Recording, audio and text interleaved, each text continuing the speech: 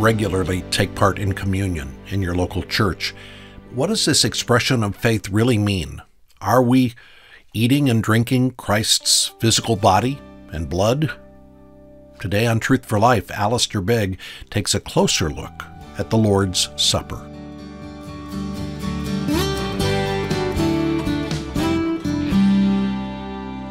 Baptism and the Lord's Supper, or communion, whatever other important ends may be intended for both of them, they were appointed as a mode for publicly professing our faith in the gospel.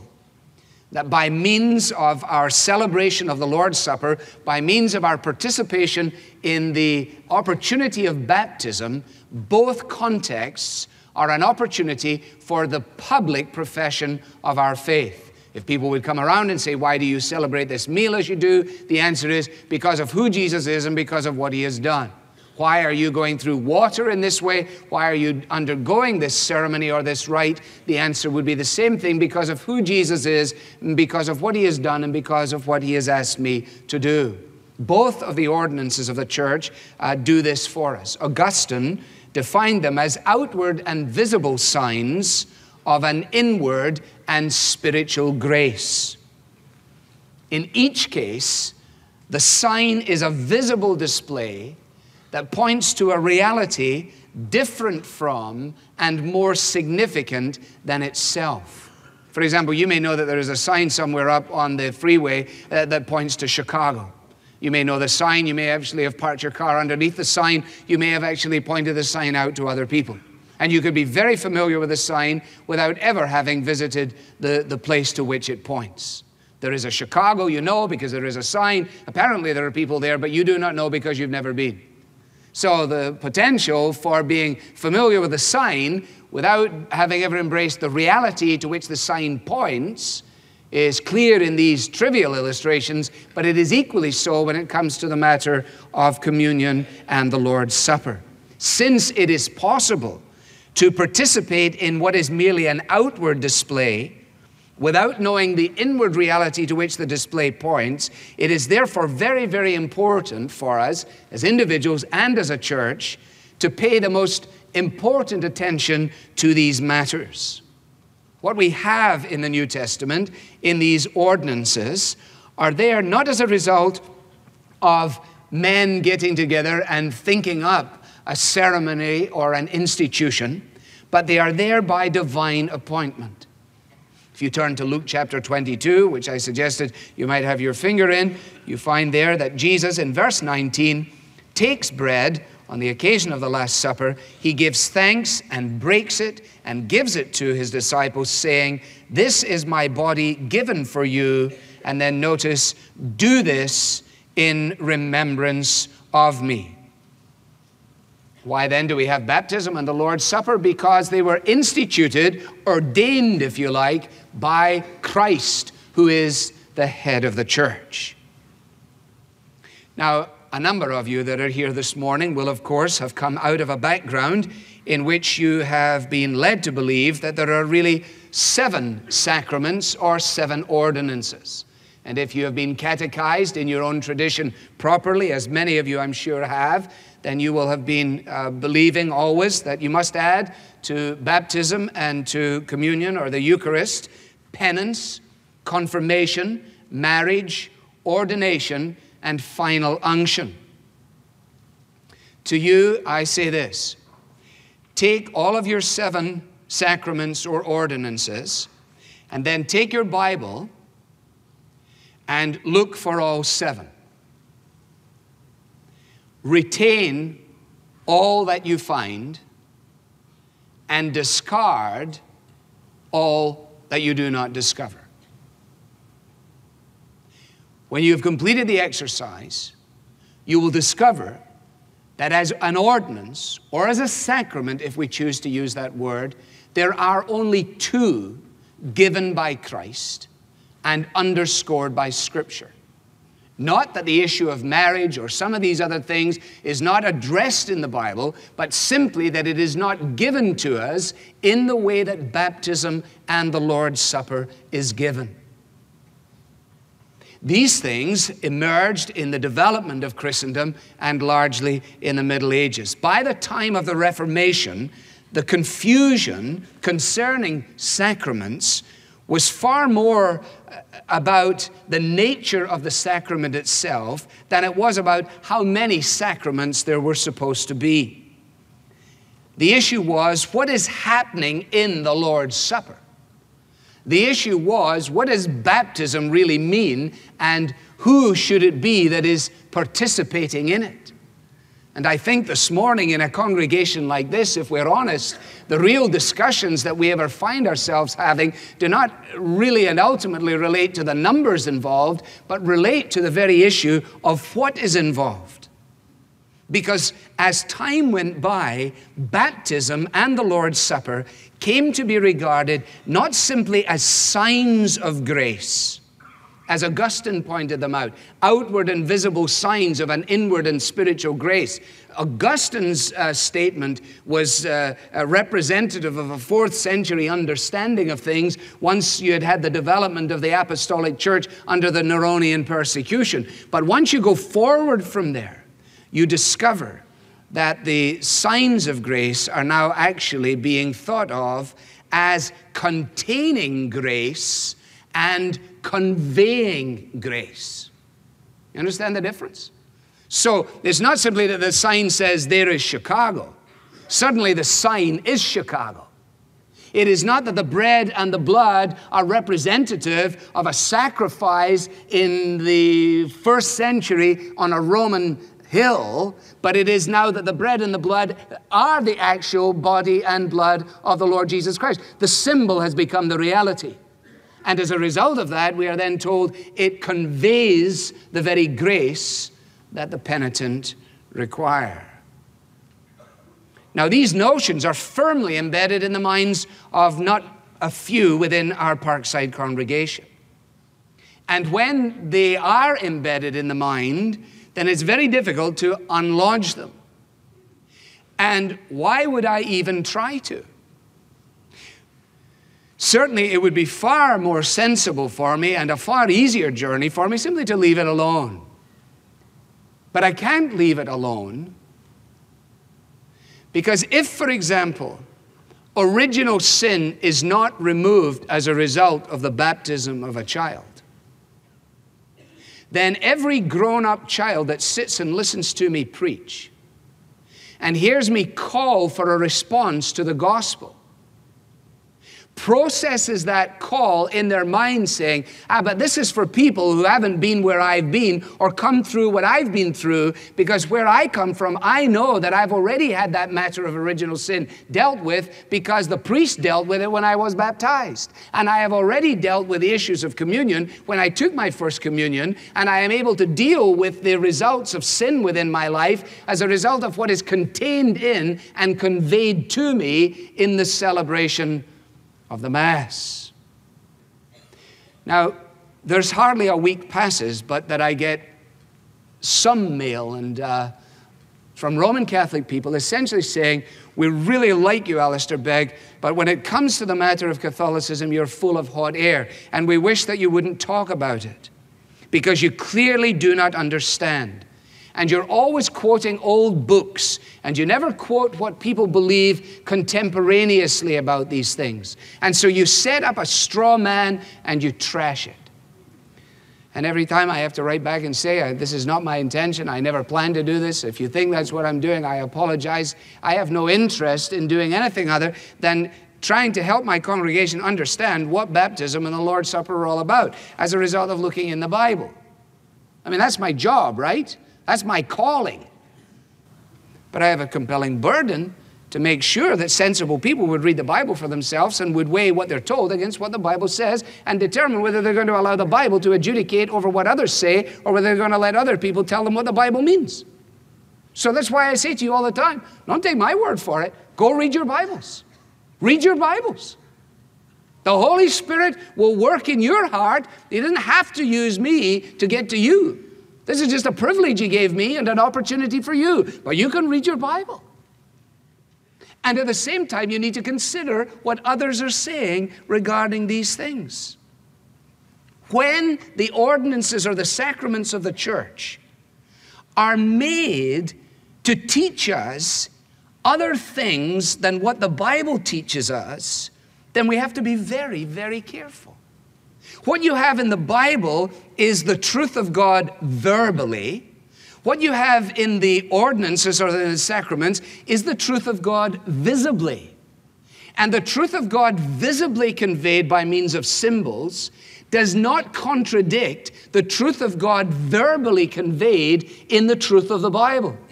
So when you find a teaching that grants to the visible elements that which calls in question what we have verbally in the testimony of Scripture, then you're going to have to make a decision. Are we going to embrace the cry of the Reformation, sola scriptura, so that this is our authority for understanding what the church is to be and how the church is to operate? Or is the Scriptures just one of another source by which we may make our pilgrimage through our spiritual existence? If you have children, and I've used this illustration with you before, if you have children, tiny ones, and you draw a horse for them on a pad of paper, and then you take them out through Geauga County, then they look out the car window and they'll be going, horsey, horsey, horsey everywhere, right? Most of the time, they're not horses at all, they're cows. Because you failed in your instruction. Because in drawing a horse and telling them what a horse is, you failed to tell them what it's not. And if you don't tell them what it's not, then any time they see anything closely resembling it, they will call it a horse. So if I tell you that you meet Christ when you gather at the Lord's Supper, unless I tell you what that does not mean, then you will bring to that phraseology all of the background of your life by which you have a legitimate right to say, well, I'm sure that what he really means is this. Unless, of course, I tell you, no, I don't mean that. So we teach by the negative as well as by the positive. Let me quote to you from the Catechism, 1992 Roman Catholic Catechism, blessed by the Pope for the instruction of Roman Catholic people and produced in light of Vatican II. Let me give to you what is your contrast here, and probably 30 or 40% of this congregation has come out of or remains within the framework of Roman Catholicism. That's the only reason I do what I do. The Eucharist, says the Catechism, is the source and summit of the Christian life. In other words, it is there in the Mass, in the Eucharist, that the Christian life is crystallized, discovered, and truly experienced. For in the Eucharist, and I quote again from section 1330, is contained the whole spiritual good of the church. In the Eucharist, I quote 1324, it is the sum and summary of our faith. Now you understand then, when you participate or observe these services taking place, you understand why it is that there's hardly any Bible at all, and why the preponderance of the time is given to this. There is a logic to it. It is true to the doctrine being professed, namely that this is the sum and substance of the Christian life. Here is contained the embodiment of all truth. This is the absolute apex and imperative experience that must be known by all of the faithful. And in the course of that, the presence of Christ is there bodily. And again, my friends always write to me and say, well, you don't understand. We haven't believed that for a long time. Well, then I write back to them and say, well, you're not a very good Roman Catholic, because the Roman Catholic Church still believes it. If you choose not to believe it, then you ought to get a kick in the seat of your pants from your local priest. Christ's presence is a substantial presence brought about through the conversion of the substance of the bread and the wine. It is fittingly, quotes, and properly called transubstantiation. The body and blood of Christ are there. In fact, it says the bread and the wine become Christ's body and blood, and they do so at the anaphora, the prayer of thanksgiving and consecration, which is, as I've just said, the heart and summit of the celebration. Well, people say, well, does this really matter? Why would it even matter? I mean, if that's one way of looking at it, there's other ways of looking at it, and surely we can all just look at it in different ways. Well, no, there are two dramatic consequences that emerge from that. The first is, and I'm not sure that most people understand this, or frankly even care about it on both sides of the divide. The first is that when you say that transubstantiation has taken place and that you have the real presence of the real Christ in these elements, then it is expressive of the fact that the Mass itself is a sacrifice in which the sacrifice of the cross is represented to God and applied to the people. Oh no, say my friends. Well, here's the Catechism, section 1366. Quote, the Eucharist is thus a sacrifice because it represents, makes present, the sacrifice of the cross.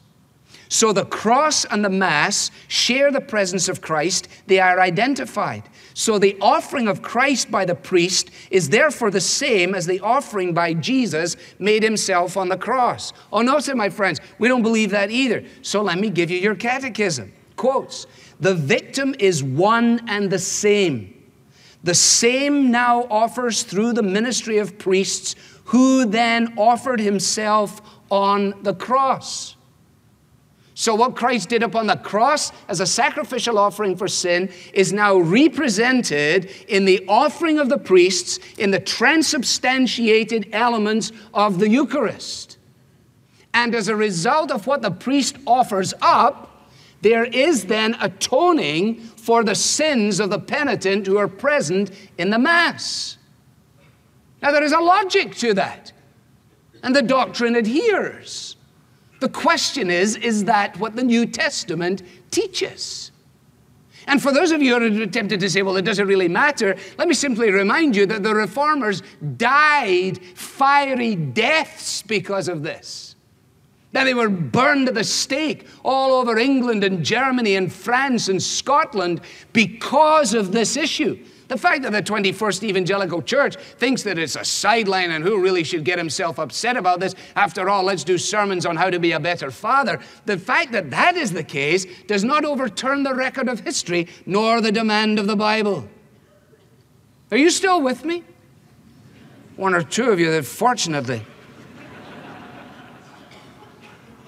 Furthermore, as a result of what is said to happen, the sacrifice is also made for the faithful who have died. Quotes, who have died in Christ, but are not yet wholly purified.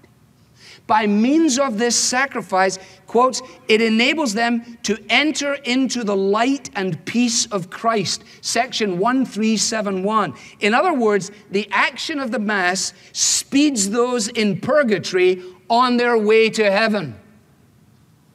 Now, you're sensible people. You've read the Bible. You read the book of Hebrews.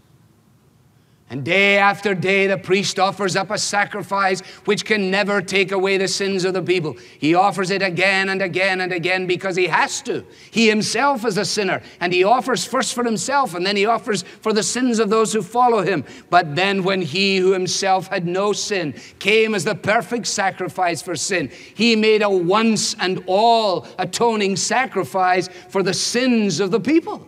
Done. Finished, Jesus said. Not partially finished. Finished. Tetelestai. Done. I need no other sacrifice. I need no other plea. It is enough that Jesus died and that he died for me. And he died for me once. And on the basis of his one-time sacrifice on the cross, he has provided a propitiation for the sins of all who believe. And he has left to us in the symbolism of communion the very emblems that may remind us of the wonder of the fact that by his blood and with his body, he bore up our sins on the tree. Therefore, I do not have to run into some place in order to keep my salvation topped up, in order to keep my sins down on the register, in order to make sure that a religious professional can convey to me that which he holds in the container of the church, which alone is able to dispense salvation to those who seek it. This is not two ways of looking at one thing. This is two totally different views of the gospel. Now let me give you two things and I'll move on. You said there's no way you're doing baptism this morning. I understand that, but that's all right. In the doctrine of transubstantiation, there is the worship of the host. And I do not mean in any sense to denigrate the sincerity, the love, the devotion, the commitment, the earnest longing that is represented in the hearts of many, many people for whom this is their standard pattern through life. Nor do I wish to call in question that there are those who genuinely believe within the framework of all of that stuff. No one has any right to make those determinations. What I'm talking about is the formal teaching of an entity in direct relationship to the clear teaching of the New Testament. Listen to what it says. It is right to worship the Eucharist, quotes, genuflecting or bowing deeply. Why? Well, it's logical. Because when they carry that thing down in veneration and in procession, they are not doing what I think is happening, merely carrying signs and symbols, but they are, according to the doctrine, carrying the real presence of Christ under the bread and the wine. And it is for that reason that they are to be reserved for veneration and carried in procession. Section 1378. John Paul II in the Catechism, let our adoration never cease. Okay?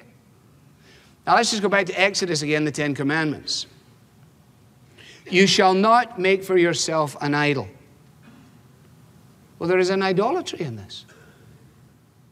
And you shall not bow down to them or worship them. So we just blew out the first two commandments. Communion is a sacrament ordained by Jesus to remind us to marvel at his provision. We're listening to Truth for Life with Alistair Begg. One of the things Alistair talked about in today's message is why it's so important for us to read our Bibles for ourselves and to weigh what we're taught against what the Bible says. An easy way to have a Bible handy, no matter where you go, is to add the Truth for Life mobile app to your smartphone or your tablet. If you're not listening through the app today, the app is entirely free. You can take a minute and download it. Just search for Truth for Life in the App Store or visit truthforlife.org/app. The app is a convenient way to hear the program, read the daily devotional, the blogs, as well as have access to the complete ESV Bible. And if you haven't yet requested a copy of the book Corporate Worship, How the Church Gathers as God's People by hymn writer Matt Merker, you'll want to do that soon. This is a great supplement to our current series. The book explores the main elements of a local church service, including the importance of baptism and the Lord's Supper. Request your copy of the book Corporate Worship today when you give a donation at truthforlife.org/donate. I'm Bob Lepine. We learned today that communion isn't the physical body and blood of Christ, and it isn't a repeated sacrifice to top up our salvation. So what does happen when we take the Lord's Supper? We'll hear the conclusion tomorrow. The Bible teaching of Alistair Begg is furnished by Truth for Life, where the learning is for living.